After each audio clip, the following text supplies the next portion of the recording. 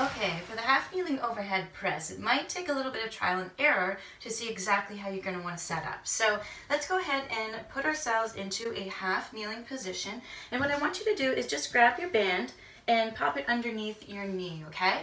And what we're going to do is we're going to be pressing straight up. So you just have to make sure that you've got the band underneath your knee in a right place where you have enough resistance, okay? So go ahead and give that a try, and then make sure that you are in perfect alignment. So we're not swaying in one way or the other. All we're going to do is stay in perfect alignment. You can pop one hand on top of the knee just to make sure you're in balance.